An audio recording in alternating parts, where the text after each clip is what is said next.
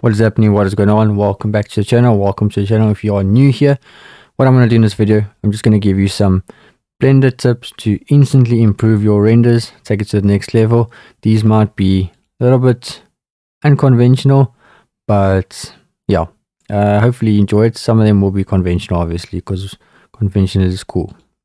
So first thing I'm going to do is open up a scene here. I've got this scene going. So if I go here and I click on the camera, I spoke a bit about this earlier. So you can see pretty basic scene, nothing too special. You might recognize this if you watched the previous video, but what I'm going to do in this video, what I'm going to do here is show you. So we've got a scene here. Let's say I want to render this image and it doesn't look too bad, but you want to take it to the next level. Let's move it to something like this. And this looks pretty cool. Just click on my camera, Control Alt 0, and this looks a little bit better. Now you want to make this look a little bit better. Just click on your camera and we want to use depth of field.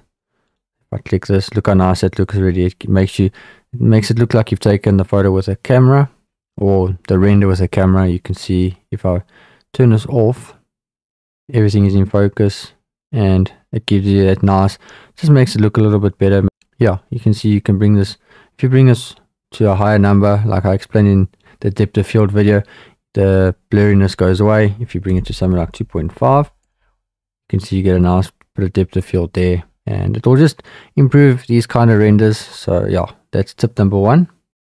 Number two is actually not in Blender, it's a shameless plug.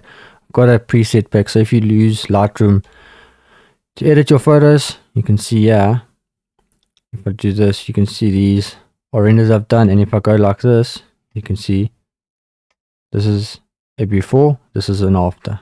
Okay, go to the next one, you can see before and after, and then you can see the difference here. So you can do this in the compositing tab, you can do this in the compositing shader as well, but yeah, I've created presets, feel free to check it out. And yeah, this is how it comes out of Blender. You can see it's pretty okay, and then I just improve the colors like this, and I think this looks a lot better, so you can see the difference. So this is another way to improve your renders pretty much instantly with like one click, so feel free to check it out.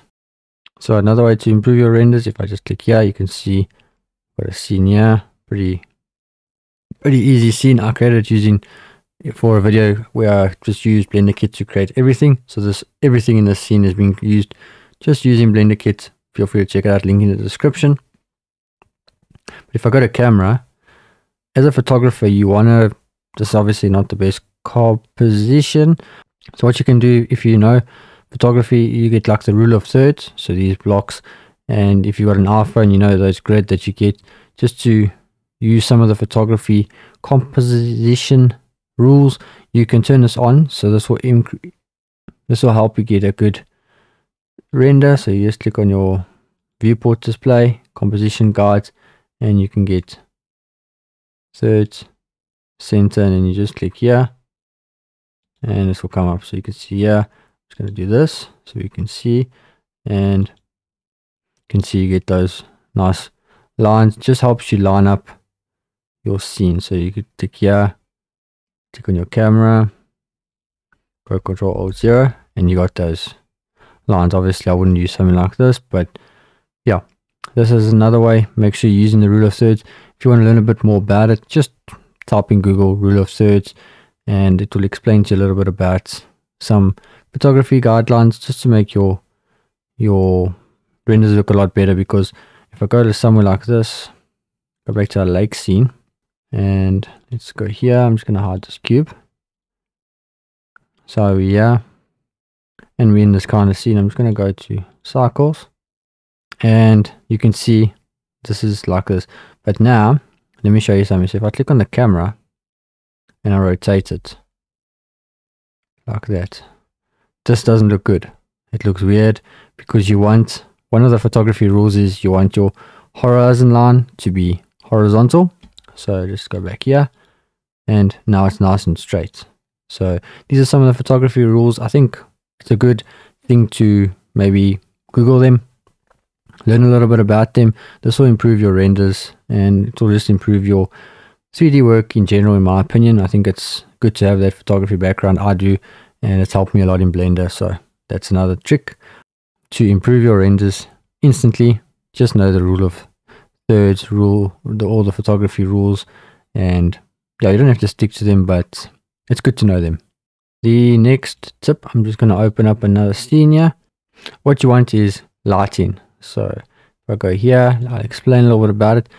We've got a lighting scene here. So if I've lit the scene, I think this looks very, very well lit. It's got that nice cinematic kind of lighting. You can change it. You could bring in another light like this, but I think it's a bit bright with that light. But let me just show you. So if I do this, this is a scene like this. If I hide this light, this one, okay, everything is dark. But let's say I now bring in an HDRI. So I'm going to bring in an HDRI, go to Asset Browser, and I'm going to just throw on that. Look at the difference. Even if you throw on another HDRI, see there, yeah, very, very, yeah, everything is lit, but in my opinion, it's not as well lit as something like this. So if I bring this back, I think this is well lit, and it, yeah, gives you those nice shadows. Like I said, you can add another light here and make it look a lot better, but lighting is very, very crucial to improving your 3D renders. You can always, like I said, throw this on, but then it looks washed out, it doesn't look good. So this, in my opinion, looks good. Obviously for renders like, I'll go here, so I'm going to use this scene again, and you can see I've got an HDRI now. Obviously this HDRI is looking good. If I use a different HDRI, so if I go to world, I've got this one. So if you bring it up to 1, that's also looking good. But you want something like that, looks good, looks a little bit more moody.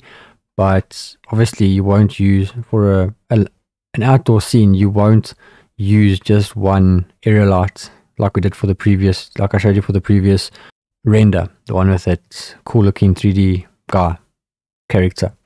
But you want an HDRI. So that's what I mean by your lighting is pretty crucial, because if I turn this off, and let me go to cycles, so we've got everything dark now, and you can see everything is dark. If I just go Shift A, get a light, and just get an area light like we did for the previous one, and let's go here, and then go G, bring it all the way up, something like that, and then just go S, scale it up, go to camera, and let's have a look now, and then hide this, and let's bring this light power to like,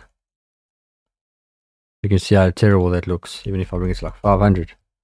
So you can see you need an HDRI. You know, hopefully I'm making sense, because this is what I mean by lighting. You need to choose the right lights for the right kind of scenes, basically. And yeah, for this kind of scene, an area light won't work. You'll need an HDRI, but for the previous render, your HDRI won't work. You need an area light. So yeah, just understanding what different scenes are and how to use different lighting is very, very crucial. And the last one, I'm just going to bring in another scene, and just to explain to you, let's use this scene here. Okay, I've got a scene going here, and this looks pretty cool. And now, what I mean by apply proper scaling, using proper scaling, you can see the man and the trees. It looks, I wouldn't say it's perfectly scaled. This was a quick render just to explain a little bit about ray tracing in Eevee.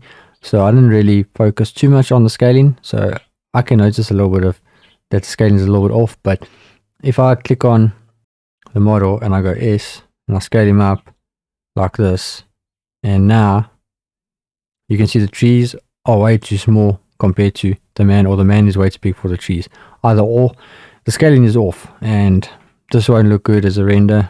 It's obvious that it's a terror that the scaling is off, and that's not what you want. You want the scale to be as realistic as possible. Sometimes you can't get it perfect, but you need to pay close attention to the scaling of your scenes, of your objects in your scenes, and that will improve your renders instantly. It will make them look a lot more realistic. It will make them look a lot better. So yeah, hopefully you learned something in this video. Hopefully you enjoyed it. Make sure you subscribe, check out Blender Kit, check out my Patreon, and yeah, hopefully you enjoyed it. Subscribe if you haven't already, and I'll see you in the next video. Peace.